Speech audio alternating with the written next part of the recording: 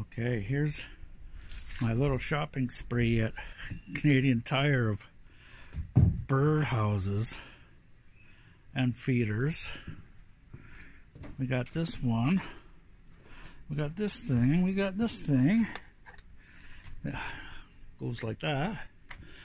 We got this cheap little plastic one. This super duper one. We got a tray feeder. And we got a pollinator house. Coolio.